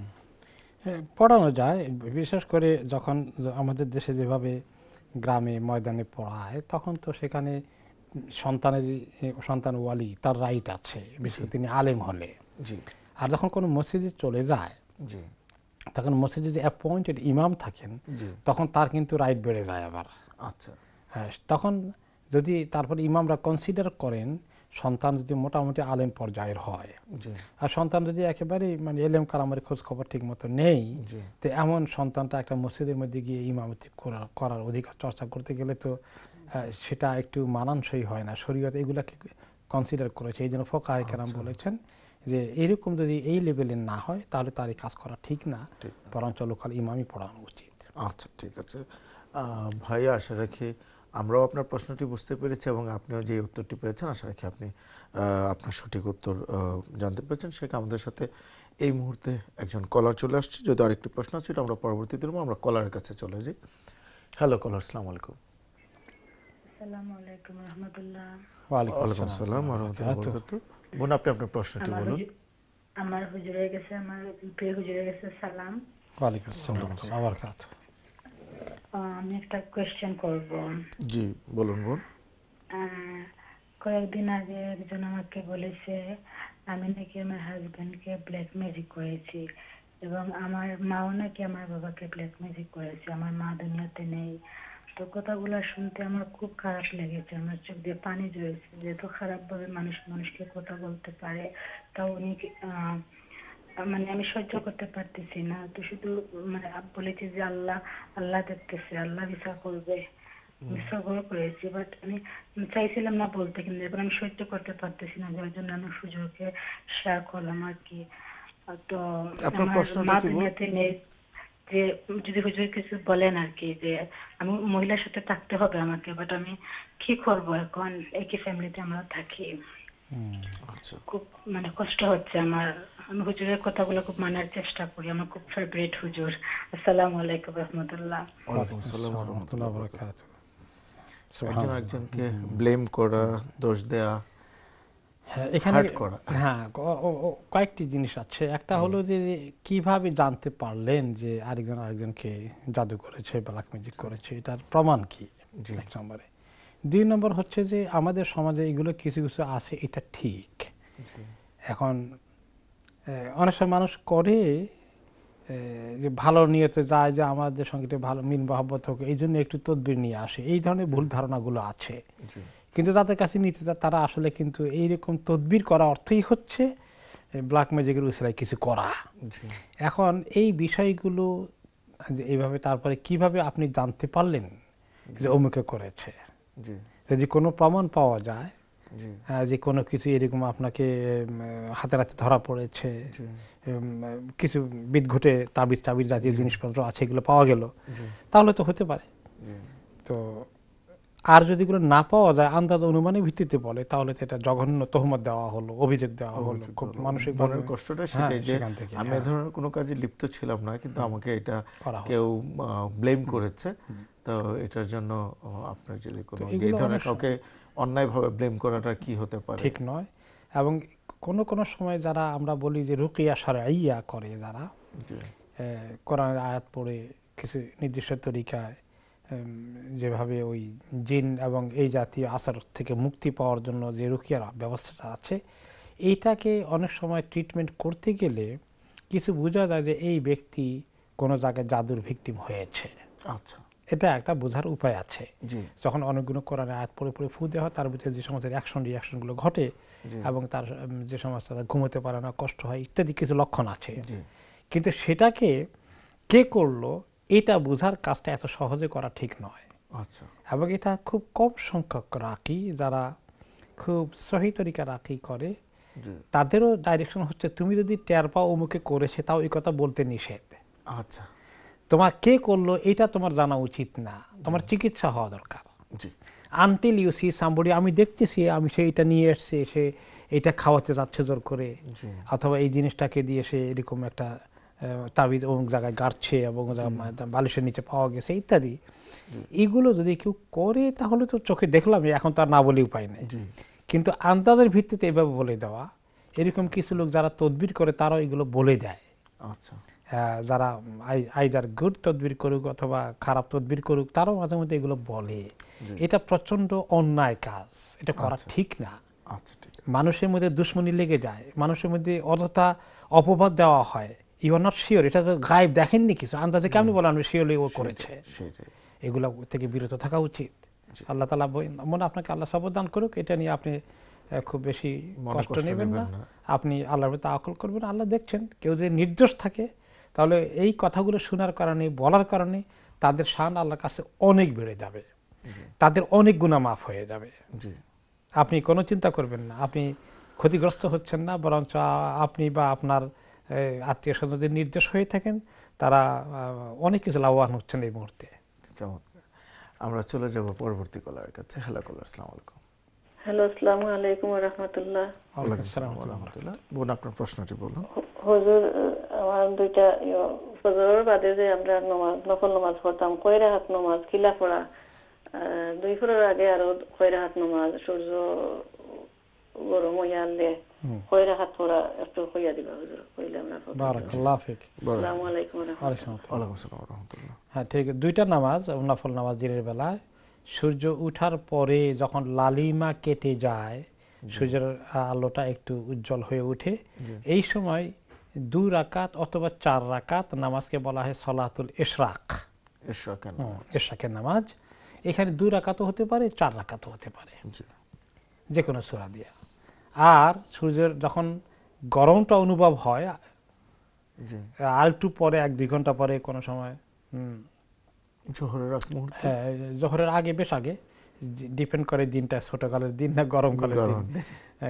গরমকালের দিনে তো মনে করেন যে হয়তো জোহরের আগে ঘন্টা 2 থাকলো, আর শীতকালে, আর গরমকালে অনেক লম্বা হতে পারে, 3-4 ঘন্টা হতে পারে। তো এই টাইমকে বলে দোহা, যেটাকে বাংলায় চাশতের নামাজ বলা হয়। ফার্সি থেকে এসেছে চাশত এবং উর্দুতে ব্যবহার, বাংলায় ব্যবহৃত। আসলে এটা হলো এই যে আপনার মধ্যদিন হওয়ার আগে সূর্যের আলো প্রখর হয়ে উঠলে, গায়ের মধ্যে রোদের একটি হিট লাগলে, এই টাইমটাকে চাশতের নামাজ বা সালাতুদ দুহা বলা হয়। এটা কয় রাকাত? কোনো কোনো সময় রাসূলুল্লাহ সাল্লাল্লাহু আলাইহি ওয়াসাল্লাম 2 রাকাত পড়েছেন, কোনো সময় 4 রাকাত পড়েছেন, কোনো সময় 6 রাকাত পড়েছেন, কোনো সময় 8 রাকাত পড়েছেন। তিনি কি 2-2 করে 8 রাকাত পড়েছেন? সবগুলো 2-2 করে পড়েছেন। সবগুলো 2-2 করে পড়েছেন। বারাকাল্লাহ। আশা রাখি বোন আপনি আপনার প্রশ্নের উত্তর পেয়ে গেছেন। আমরা চলে যাব পরবর্তী কলারের কাছে। হ্যালো কলার, আসসালামু আলাইকুম। হ্যালো কলার, আসসালামু আলাইকুম। ওয়ালাইকুম আসসালাম ওয়া রাহমাতুল্লাহ। ভালো আছেন আপনারা? জি আলহামদুলিল্লাহ, আমরা ভালো আছি। আপনি আপনার প্রশ্নটি বলুন। আমার প্রশ্ন হলো গিয়া আমার পিরিয়ড সম্বন্ধে, কি আমার 15 ডেজ যেদিন হয়েছে ওদিন আমার পিরিয়ড স্টার্ট হয়েছে, কি এটা কি আমার পিরিয়ড নি না কোনো বেমার? আর যদি পিরিয়ড হয় না, আমি তো 2 ডে নামাজ পড়ছি না, আমি কি তা করতাম, নামাজ পড়তাম নি না পড়তাম না? আসসালামু আলাইকুম ওয়া রাহমাতুল্লাহি ওয়া বারাকাতুহু। এই তো মানে অনলাইন এগুলোর অথবা লাইভ এগুলোকে উত্তর দেওয়া মুশকিল, আমি কথা ভালো করে শুনতে পারিনি। যেটা হোক, এক পিরিয়ড শেষ হয়ে গেলে দ্বিতীয় পিরিয়ড আসতে ধরতে মাঝখানে 15 দিনের গ্যাপ ধরতে হয়। 15 দিনের আগে যদি কিছু চলে আসে তাহলে ইগনোর করে নামাজ পড়তে হয়। আচ্ছা। আর 15 দিনের পরে যদি আবার আসে তাহলে এটাকে মাসিক ধরতে হয় আর কি। আচ্ছা, হ্যাঁ, এতটুকুনি জেনারেল আনসার করলাম। আর বিস্তারিত আপনি কোনো জায়গায় কোনো ইমাম সাহেবকে মসজিদে পার্সোনালি ফোন করলে উনি আরো কিছু প্রশ্ন করলে বিস্তারিত বলবেন ইনশাআল্লাহ। শেখ, আমাদের কাছে একটি প্রশ্ন আছে, আপনি যদি আমাদের লাস্ট প্রশ্নটি একটু খেয়াল করেন। অ্যাকচুয়ালি প্রশ্নটি একটু কনফিউজিং। আমি আমাদের দর্শককে ইমেল করেছিলাম যে আরেকটু বিস্তারিত লেখার জন্য, কিন্তু আমরা কোনো রিপ্লাই পাইনি। সো এটার উপর বেস করে আমরা যাচ্ছি। তিনি যেটা বলতে চাচ্ছেন সেটা হচ্ছে যে ওনার কোনো আত্মীয়র দ্বারা ওনার বাচ্চারা নেগেটিভ ইম্প্যাক্ট পাচ্ছে। এখন এই আত্মীয়র সাথে তিনি সম্পর্কটা নষ্টও করতে পারছেন না, আবার অবস্থা যেরকম দাঁড়িয়েছে সেটাকে ধরেও রাখতে পারছেন না, উনি কি করবেন? আপনি যদি একটু। রাইট, একটা হলো যে আপনার প্রশ্নের বোধ দিন সংক্রান্ত আসছে যে ইসলামিক বিষয়ে জি বাচ্চাদেরকে ঠিক মতো তাদের সঙ্গে মিশতে দিলে তাদের বাচ্চাদের দিন নষ্ট হয়ে যাচ্ছে। এখন এইরকম অবস্থায় ওই আত্মীয় সম্পর্ক কিভাবে রাখবো? কিছুটা সম্পর্ক সতর্কতার সাথে রাখতে হবে। আগে সম্পর্ক একদম কেটে না ফেলা উচিত, বয়কট না করা উচিত একদম। তবে মনে করেন যে খুব বেশি যাওয়া আসা করলে ওদের ঘরের পরিবেশ, ছেলে মেয়ে ইত্যাদি, তাদের থেকে আমার ছেলে মেয়ে সব খারাপ জিনিসগুলো শিখবে, এরকম যদি আপনার আশঙ্কা হয়ে যায় তাহলে আপনি একটু কম ফ্রিকুয়েন্টলি যাবেন, খুব বেশি, আর গিয়ে কম সময় থাকবেন। যেখানে মনে করেন যে অনেক ঘন ঘন যেতেন সেখানে অনেক কম কম যাবেন, আর সময়টা অল্প সময় থাকবেন, যে একটু দেখা সাক্ষাৎ খোঁজখবর সামান্য হলেও, তারপরে আপনি যত তাড়াতাড়ি পারেন চলে আসলেন। এইভাবে করে আপনি আপনার ভিজিটকে সংক্ষিপ্ত করেন এবং বার কমিয়ে দেন, কিন্তু একদম যেন বয়কট না হয়ে যায়। আচ্ছা, চমৎকার। আশা রাখি আপনি আপনার উত্তরটি পেয়েছেন। এবং আমি দর্শকদের অনুরোধ করব, আপনারা যখন ইমেল করবেন আপনারা আপনাদের ইমেলে আপনাদের বিষয়বস্তুটাকে একটু বিস্তারিত লেখার চেষ্টা করবেন, কারণ ইমেলে আসলে আপনারা খুব সংক্ষেপে লেখেন, অনেক সময় দেখা যায় যে আমরা সম্পূর্ণভাবে প্রশ্নটিকে ধরতে পারি না বা বুঝতে পারি না, সেই কারণে প্রশ্নগুলো আসলে উত্তরও দেওয়া হয় না। তো আপনারা যখন পরবর্তীতে আমাদেরকে ইমেল করবেন এই বিষয়গুলো আপনাদের মাথায় রাখবেন। এই মুহূর্তে আমরা চলে যাব আমাদের পরবর্তী কলারের কাছে। হ্যালো কলার, আসসালামু আলাইকুম। ওয়ালাইকুম আসসালাম। এই হুজুরের কাছে আপনারা দুইজনের কাছে আমার সালাম। ওয়ালাইকুম আসসালাম ওয়া রাহমাতুল্লাহি। আমি একজন বেমারি মানুষ, কিডনি ফেইলার বেমারি মানুষ। আমি হুজুরের কাছে এতদিন ধরে আমি প্রশ্ন করতাম, আজকে পয়লা প্রশ্ন করলাম, আমি খুব খুশি। জি আলহামদুলিল্লাহ, আমরাও খুশি আপনার প্রশ্ন পেয়েছি আমরা। জি আমি জিজ্ঞাইতাম আসলাম হুজুর যে আমরা দিনে ওযু করি, গর্দনা মুসা করা দিনে, এটা আমরা তো ছোট থাকতে করছি গর্দনা মুসা, মানে কেউ কেউ কইন করতাম আর কেউ কেউ না করেন। তো হুজুরে কিতা কইয়া দিন ওখান আমি জানতাম ইনশাআল্লাহ, ওযুর সময় গর্দনা মুসা করতাম নি। আর আরো খান কথা যে আমরা দিনে আমার ডায়াবেটিক্স, ও রক্ত পরীক্ষা কইরা করলে ওযু থাকবো নি না ওযু যাইব কি? ওটা প্রশ্ন। আর একটা কইতাম পারমুনি। জি বলেন আপনি। তার একটা প্রশ্ন করি, আমার একজনে জিজ্ঞাইছেন যে হইছে ওই দিনে নিজে নিজের আত্মহত্যা করিলে মানছে বা ফাঁসি লাগে বা কোনটা কইটা যেন মারা যায়, এরা জানা যাও হয়নি বা এরা আমরা তো ছোট থাকতে শুনছিলাম এরার কোনো তারা ব্যস্ত যাইতে পারতাম নাই, ওখানটা জানতাম চাই। আমার জিজ্ঞাইছেন আর ওখান জিজ্ঞাসা চাই। ইনশাআল্লাহ। আসসালামু আলাইকুম ওয়া রাহমাতুল্লাহি ওয়া বারাকাতুহু। ওয়ালাইকুম আসসালাম ওয়া রাহমাতুল্লাহি ওয়া বারাকাতুহু। বোন, আপনার প্রশ্ন তিনটি এক এক করে শেখ উত্তর দিচ্ছেন। প্রথমে হচ্ছে অজু বিষয়ক গর্দান মাসহ করা। যে গর্দান মাসহ করার মাসালা আমরা শুনেছি, ছোটকালে আমরা পড়েছি, কিন্তু আসলে সহিহ হাদিস দ্বারা এটা প্রমাণিত হয়নি বিদায় অনেকেই মনে করেন যে যেটা সুন্নতে নাই সেটা করার দরকার নেই। তো এখন যেহেতু হাদিসে নাই, না করার ফতোয়াটাই অধিকতর সহিহ। ঠিক আছে, তাহলে আর দ্বিতীয় প্রশ্নটি যেটা ছিল সেকে যে ব্লাড টেস্ট করলে ওযু ভেঙে যাবে কিনা, হ্যাঁ এটা নিয়েও ইখতিলাফ আছে। হানাফি মাযহাবের দৃষ্টিতে যে রক্ত যদি একটু বেরিয়ে আসে, সামান্য একটু গড়িয়ে পড়ে সামান্য ফোঁটাটা, তাহলেই ওযু ভেঙে যায় এইটা। কিন্তু আসলে অনেক মেজরিটি সংখ্যক ইমামগণ বলেছেন যে এইরকম পরিমাণ রক্ত বের হওয়াই ওযু ভাঙার জন্য যথেষ্ট নয়। মেইনলি মানুষের শরীরের দুটো নাপাক জায়গা থেকে যখন কিছু বেরিয়ে যায় তখন স্ট্রেটে ওযু ভেঙে যায়, আর একটুখানি রক্ত বের হলেই এই ওযু চলে যাবে না। তবে যদি এটা ব্যাপকভাবে আসে, যে কাপড় চোপড় শরীরের ব্যাপক অংশ লেগে গেছে, তখন গিয়ে অনেক ফুকাহারা এটাকে বলেছে যে থাকবে না। কিন্তু এরকম একটা রক্ত নিয়ে গেল, এটার কারণে অধিক সংখ্যক ইমামদের দৃষ্টিতে ওযু ভাঙে না, ওযু স্টিল থেকে যায়। আর রক্তটা তো সে এটা আমাদের গায়ে পড়ে না, এটা তো ওরা সিরিঞ্জের মাধ্যমে বটলে নিয়ে নেয় নির্দিষ্ট কারণে। তো যারা বলেন যে ভঙ্গি, যারা বলেন যদি সিরিঞ্জ দিয়ে না নিত, এমনি বের করে ছেড়ে দিয়ে, তাহলে তো গড়িয়ে পড়তো। জি জি আচ্ছা, ওইদিকে আর্গুমেন্ট আর কি। জি, তো এটা আসলে কেউ এই মাসালা যদি আমল না করে রক্ত নিয়ে ফেললে তার ওযু ভ্যালিড মনে করে যথেষ্ট সঙ্গত। আমি এখানে একটু বলি, আসলে আমরা অজু ভাঙার অনেকগুলো কারণ জানি। হ্যাঁ, যেমন এর মধ্যে রক্ত পড়ে যাও, তো অজু করতে খুব একটা সময় লাগে না, খুব সওয়াবের কাজ। আপনি বলেছেন আমাদের আগের অনুষ্ঠানগুলোতে খুব সুন্দর, যে যত বেশি অজু করবে তত আমাদের মর্যাদা, শান এবং আমাদের নামাজ সবকিছুতে আমরা বরকত পাবো। তো করে ফেললাম একটু। ঠিক আছে, কিন্তু মুশকিলটা মনে করেন যে আপনি অজু করে দাঁতে দিয়ে রক্ত বের হয়ে গেলে, নামাজে গেছেন, এখন কি করবেন? জি, অজু চলে গেল। কিন্তু যদি আপনার এই অজুটা না যাওয়ার হুকুম পাওয়া যায়, তাহলে তো আপনি ক্যারি অন করতে পারছেন নামাজে, লাইফ অনেক ইজি হয়ে গেল। জি, দুটোই মতামত আছে।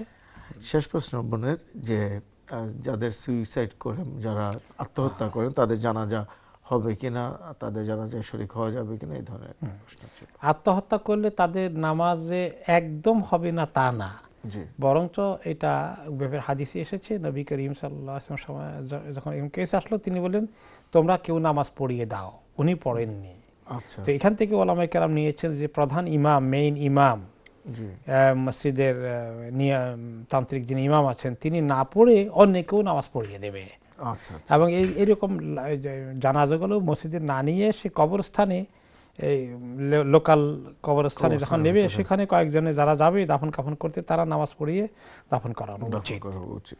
আর শেষের ওনার প্রশ্ন ছিল বোধ 4 নম্বর বলতে পারে, তারা কেউ বেহেশতে যাবে না ব্যাপারে যে হাদিস এসেছে, এইগুলো ব্যাপারে কখনোই বেহেশতে যাবে না, এই ধরনের কোনো, তো এইগুলো আসছে যে যারা এইভাবে কাতলুন নফস করে তারা জান্নাতে যাবে না। আর এটা নিয়ে অনেক ব্যাখ্যা আলোচনা রয়েছে। যাবে না বলতে কি কোনোদিন যাবে না, কুফরির মতো ফি নারে জাহান্নামে খালিদিনা ফিহা হবে, নাকি দীর্ঘমেয়াদী সময় বোঝানোর কথা বলা হয়েছে যে অনেক দিন তাদেরকে জাহান্নামে খুব বেশি জ্বলতে হবে, মনে হয় যেন একেবারে চিরদিনের মতোই অবস্থা, এত লম্বা দিন থাকতে হবে, এরকম এসেছে। তো এই জন্য আপনি যেটা শুনেছেন সেটা কিছুটা যথার্থতা রয়েছে। শেখ, এখানে আরেকটা প্রশ্ন, আপনি একটু আগে যেটা ফিনালে জাহান্নাম বলছিলেন, তখন আমার জিনিসটা আসলো যে আমরা ছোটবেলায় শুনেছি যে যারা সুইসাইড করে মারা যাবে তাদের জন্য ইন্না লিল্লাহ পড়া যাবে না, তাদেরকে জন্য পড়তে হবে ফিনালে জাহান্নাম, যে তুমি দোজখে চলে যাও। আপনি এটার কতটুকু? না, এই কথাটা মোটেই ঠিক না। এটা আমাদের সমাজের একটা বলা যায় রং প্র্যাকটিস। আচ্ছা, কারণ এটা তো আল্লাহ তাআলা কোরআনে পাকে বলেছেন কাকে আল্লাহ জাহান্নামে দিবেন না দিবেন, তার জন্য ইন্নালিল্লাহ পড়তে হবে। ইন্নালিল্লাহ আসলে তার জন্য পড়ছি না, তো নিজের জন্য। অমুকে মারা গেছে, কোন তরিকায় মারা গেল, ইন্নালিল্লাহ আল্লাহ আমি আমার মওত স্মরণ করছি। ইন্নালিল্লাহ অর্থ নিজে আল্লাহর কাছে একদিন মরে যাব, ওই কথা মনে করা, নিজেকে মনে করিয়ে দেওয়া। ইন্নালিল্লাহি ওয়া ইন্না ইলাইহি রাজিউন, আমি আল্লাহর জন্য সৃষ্টি হয়েছি আল্লাহর ইবাদত করতে, এবং তার কাছে আমি একদিন ফেরত যাব। এই কথাটার মধ্যে কোনো দোষ নাই, এই কথাটা আপনার সওয়াবের কারণ হয়ে যাবে। এবং এই কথা বলার কারণে সেই ব্যাপারে আপনার কাছে কিছু পাচ্ছে না, এটা তার জন্য কোনো দোয়া নয়, এটা একটা ভুল ধারণা। শেখ, তাহলে ফিনালে জাহান্নাম এই ব্যাপারটা কোত্থেকে? এটা কোরআন শরীফের আয়াত একটা আছে, তো সেটাকে এখানে ঢুকিয়ে দিল খামাখা। আচ্ছা, আয়াতটা আপনি যদি একটু ব্যাখ্যা করেন, তাহলে আমার মনে হয় আমাদের দর্শক ব্যাপারটা একদম সম্পূর্ণ ক্লিয়ার হয়ে যাবে। যে এটা অনেক সময় অমুসলিমদের ক্ষেত্রে লোকেরা ব্যবহার করে। আচ্ছা, এই অমুসলিম মারা গেল তো বলো ফি নারে জাহান্নামে খালিদিনা ফিহা। যদিও আল্লাহ তাআলা বলেছেন যারা অবিশ্বাসী তাদেরকে আল্লাহ তাআলা ফি নারে জাহান্নামে খালিদিনা ফিহার অর্থ হচ্ছে যে জাহান্নামে জ্বলবে এবং সেখানে চিরদিন থাকবে, এই হলো অর্থ। তো কাফেরদের জন্য, যারা অবিশ্বাসী অমুসলিম, আল্লাহর প্রতি যাদের বিশ্বাস নেই, তাদের ব্যাপারে কোরআনে কথা এসেছে। হ্যাঁ, কিন্তু সেই কথাটা সে মারা যাওয়ার পরে আমি বলতে হবে, এরকম কোনো প্র্যাকটিস কোরআন হাদিসে নবী করিম সাল্লাল্লাহু আলাইহি ওয়াসাল্লাম সাহাবারা কখনো করেননি। চমৎকার, রং প্র্যাকটিস। আশা রাখি বোনের প্রশ্ন থেকে আমরা অনেকগুলো বিষয় চলে এসেছে এবং আমাদের অনেকগুলো কনফিউশন আজকে দর্শক দূর হয়ে গেছে। ইনশাআল্লাহ আমরা চলে যাব আমাদের পরবর্তী কলারের কাছে। হ্যালো কলার, আসসালামু আলাইকুম। হ্যালো, আসসালামু আলাইকুম ওয়া রাহমাতুল্লাহ। ওয়ালাইকুম আসসালাম বোন। হুজুর, আমি এটা ছোট কোয়েশ্চন হলো যে আমরা ঘর থেকে বের হওয়ার সময় কোন পাটা আগে দিব, অথচ ঘরে ঢোকার সময় কোন পাটা আগে দিব, বা পুরুষ মহিলার মধ্যে কোনো পার্থক্য আছে? একটা কোয়েশ্চন হইল। এরপরে হইল গিয়া যে আমরা যে আসরের নামাজ, এবং বইন কোয়েশ্চন হচ্ছিল আর একটা প্রোগ্রামও, যে আসরের সাইডে হাত নামাজ তাই 2 রাকাত পড়তে হয়, মানে হুজুরে বলছেন যে ঠিক আছে 2 রাকাত পড়তে হয়, তাতে এই 2 রাকাতটা মনে করেন না, এটা বুঝি নাই, আবার বলেন বোন। আপনার আসরের নামাজ নিয়ে প্রশ্নটা বুঝিনি আমরা, আপনি আরেকবার বলবেন প্লিজ। যে আসরের যে একদম বইন কোয়েশ্চন হচ্ছে যে আসরের সুন্নত যে 4 রাকাত আছে, সুন্নতের 4 রাকাতের মাঝে 2 রাকাত পড়লে ওইবনি, তো হুজুরে বলছেন যে ওইবহন এই 2 রাকাতটা মনে করেন আসরের সুন্নত হিসাবে যাইবনি না অন্য নফল হিসাবে? জি, ইয়া আচ্ছা হুজুর আমরা লাগে দোয়া করব আপনারা যতটুকু হয়তো আমরা আমল করতাম পারি ও দোয়াটা করব ইনশাআল্লাহ। বোন আপনি আপনার প্রশ্নের উত্তর শুনুন। শেখ, প্রথম প্রশ্নটি ছিল যে ঘরে ঢোকার সময় বা পা ডান পা পুরুষ মহিলার ক্ষেত্রে কোনো ভাগ আছে কিনা, বা কেমন করে ঘরে প্রবেশ করবে বা ঘর থেকে বের হবে। ওকে, ঘরে ঢোকার সময় ডান পা দিয়ে ঢুকতে হয়, বের হওয়ার সময় বাম পা দিয়ে বের হতে হয়। এটা অনেকেরই কনফিউশন হয়ে যায়। ঢোকার সময় ডান পা, বের হওয়ার সময় বাম পা, এবং নারী পুরুষের কোনো পার্থক্য নেই, সবার জন্য একই হুকুম। আচ্ছা, আর ঢোকার সময় বিসমিল্লাহ আল্লাহুম্মা ইন্নী আসআলুকা খায়রাল মাখরাজ ওয়া খায়রাল মাওলিজ বিসমিল্লাহি ওয়ালাজনা ওয়া বিসমিল্লাহি খারাজনা ওয়া আলাল্লাহি তাওয়াক্কালনা। তো কমপক্ষে বিসমিল্লাহ পরে ঢুকলেন, তাহলে শয়তান আপনার সঙ্গে যাই আসছিল সে ঢুকতে পারবে না। তারপরে আসসালামু আলাইকুম বলবেন, এই দুটো আমল করবেন। তিনটি আমল, ডান পা দিয়ে ঢোকা, কমপক্ষে বিসমিল্লাহ, তারপরে সালাম দিয়ে ঢোকা। আর বের হওয়ার সময় বাম পা দিয়ে বের হয়ে বিসমিল্লাহ তাওয়াক্কালতু আলাল্লাহ ওয়ালা হাওলা ওয়ালা কুওয়াতা ইল্লা বিল্লাহ। আচ্ছা, লা হাওলা ওয়ালা কুওয়াতা ইল্লা বিল্লাহ, এটা তবে বের হওয়ার সময়। চমৎকার। এরপরে ওনার নেক্সট কোশ্চেন ছিল আসরের নামাজের 4 রাকাত সুন্নাত। আচ্ছা, আজকে ছিল না প্রশ্ন, আগে ছিল নাকি অন্য কোনো সময় ছিল? উনি দর্শক যেটা বলতে চাচ্ছেন সেটা হচ্ছে যে উনি অন্য আরেক প্রোগ্রামে শুনেছেন, বোন প্রশ্ন করেছে, অন্য এক বোন প্রশ্ন করেছে যে 4 রাকাত সুন্নতকে কি 2 রাকাত পড়া যাবে কিনা, তো হুজুর বলেছেন এটা পড়া যাবে। তো এখন এটা নিয়ে, এটা কি সুন্নত হবে, আসরের সুন্নত হবে না এটা নফল হবে, এটা উনি কনফিউজ। রাইট। একটা হাদিস আছে, নবী করিম সাল্লাল্লাহু আলাইহি ওয়াসাল্লাম বলেছেন রাহিমাল্লাহু ইমরাআন সাল্লা আরবাআন ক্বাবলাল আসর। আল্লাহ তাআলা ওই বান্দার প্রতি রহম করুক যে আসরের আগে 4 রাকাত নামাজ পড়লো। আচ্ছা, তো এটাকে আসরের আগে 4 রাকাত নামাজ, এটা আসরের আগের নামাজ, এটাকে একেবারে ডাইরেক্টলি আসরের সুন্নত এরকম শক্ত করে না বলা উচিত। তার মানে এটা পড়ার মধ্যে অনেক সওয়াব, যে ব্যক্তি পারে 4 রাকাত পড়লো। কিন্তু এখন যে ব্যক্তি সময় নাই 4 রাকাত পড়ার, তার হাতে মাত্র টাইম আছে অল্প, জামাত দাঁড়িয়ে যাবে, তখন যে 2 রাকাত পড়তে পারে। কিন্তু এখন এই জন্য ওই আগেরটাও 4 রাকাতকেও আসরে শক্ত করে মনে করার দরকার নাই। আর এখন 2 রাকাত পড়লে এটা আসরের 2 রাকাত হয়ে গেলে এরকম মনে করারও কোনো দরকার নেই। এটা সবটাকে এগুলো সুন্নতে জায়েদা, আসলে নফলের মর্যাদার কাছাকাছি। আচ্ছা, তো এই নফলের মতো মনে করতে পারেন সিস্টার যে 2 রাকাত পড়বে, এটাকে নফল মনে করেই পড়ে। আর যদি সময় থাকে 4 রাকাত পড়া অনেক ভালো। সেকে বোনের প্রশ্নের সাথে আমি একটু অ্যাড করে দিই, সেটা হচ্ছে যে এটা কি আসর আজানের পরে না আসর আজানের আগে, আজান হয়ে যাওয়ার পরে না আজান হয়ে যাওয়ার আগে? ওয়াক্ত ঢুকে গেলেই এটা করতে পারে। আচ্ছা, আর মেইনলি যখন আপনি পড়বেন ফরজটা, ফরজের আখ্যা দিয়ে পড়লেন। জি, যে ব্যক্তি ঘরে পড়বে তিনি তো 4 রাকাত ফরজের আগেই সুন্নতটা পড়বেন। আর যে মসজিদে গেল স্বাভাবিকভাবে সে আজানের পরেই পড়বে। জি, এবং জামাত শুরু হওয়ার আগে পড়বে। চমৎকার। আমরা আমাদের আশা রাখি বোন আপনি আপনার প্রশ্নের সম্পূর্ণ উত্তর পেয়ে গেছেন। আমি আরেকটু অ্যাড করে দিয়ে আরেকটু ব্যাপারটা ক্লিয়ার করার চেষ্টা করেছি ইনশাআল্লাহ। আমরা চলে যাব পরবর্তী কলারের কাছে। হ্যালো কলার, আসসালামু আলাইকুম। আসসালামু আলাইকুম। ওয়ালাইকুম আসসালাম ওয়া রাহমাতুল্লাহি ওয়া বারাকাতুহু। বোন আপনার প্রশ্ন বলুন।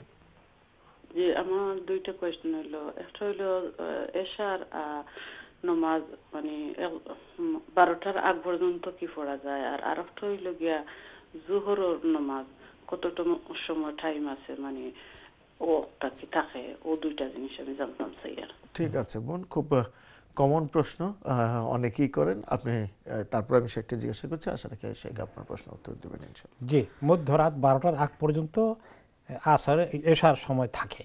জি, আর কারো যদি কোনো ওজোর থাকে, কাজে কর্মে আস্তে আস্তে একটু লেট হয়ে গেছে, তাহলে 12টার পরেও তিনি পড়ে নিতে হবে। স্টিল রক্ত থাকে, কিন্তু সাধারণ অবস্থায় কোনো ওজোর না থাকলে 12টার পরে নিয়ে যাওয়াটা ঠিক নয়। ঠিক না। আর জোহরের নামাজের ওয়াক্ত থাকে আসরের নামাজের ওয়াক্ত শুরু হওয়ার আগে। জি, আপনি এখন 1 মিসেল না 2 মিসেল এটা নিয়ে যথেষ্ট ইখতিলাফ আছে। আপনি যে কোনো ক্যালেন্ডার ফলো করলে সেখানে দেখবেন যে জোহরের ওয়াক্ত শুরু কখন হয়, আবার আসরের ওয়াক্ত স্টার্টিং টাইম আছে। তো ইনফ্যাক্ট কোনো কারণে দেরি হয়ে গেলে আসরের শুরু হওয়ার আগেও যদি কেউ পড়ে নেয়, জোহর আদায় হয়ে যাবে, তবে এত দেরি করাটা ঠিক নয়। পারতপক্ষে কোনো ওজোর না থাকলে ওয়াক্ত হওয়ার পরে খুব বেশি দেরি না করে, শেষ ওয়াক্তের জন্য অপেক্ষা না করে আর একটু আগে পড়ে নেওয়া উচিত। চমৎকার শেখ।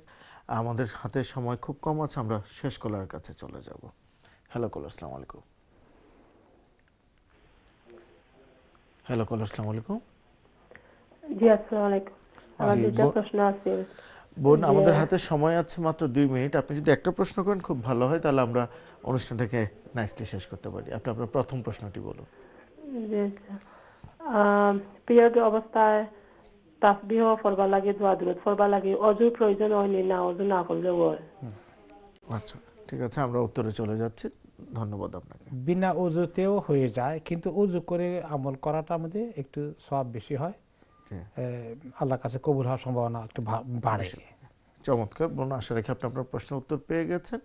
এবং আমাদের হাতে এখন সময় খুবই কম, আমরা আজকে আর কোনো প্রশ্ন নিচ্ছি না। আপনাদের সবাইকে ধন্যবাদ যারা আমাদের কাছে আজকে প্রশ্ন করেছেন এবং প্রচুর ইমেল করে আমাদেরকে উৎসাহিত করছেন। এবং আমাদেরও খুব ভালো লাগছে যে আপনারা বিপুল রেসপন্স করছেন। আশা রাখি পরবর্তীতে আপনারা আপনাদের এই প্রয়াস চালু রাখবেন। শেখ, আমরা আজকে আমাদের অনুষ্ঠান একদম শেষ প্রান্তে চলে এসেছি। আজকে আপনি আমাদেরকে 4টি বিষয়ের 12টি অংশ নিয়ে বলেছেন এবং আমরা সেটা সম্বন্ধে বিস্তারিত আলোচনা শুনতে পেরেছি এবং সেই সাথে অনেকগুলো প্রশ্নের আমরা আজকে উত্তর জানার চেষ্টা করেছি। অনেক আমল আমরা জানলাম, অনেক আমল আমরা শিখলাম। আল্লাহ আমাদের তৌফিক দেন সবাইকে, যেন আমরা এই আমলগুলোকে খুব ভালোভাবে করতে পারি, আদায় করতে পারি। সবাই ভালো থাকবেন ইনশাআল্লাহ, সুস্থ থাকবেন, ঈমান ও আমলের সাথে থাকবেন ইনশাআল্লাহ। আসসালামু আলাইকুম ওয়া রাহমাতুল্লাহি ওয়া বারাকাতুহু।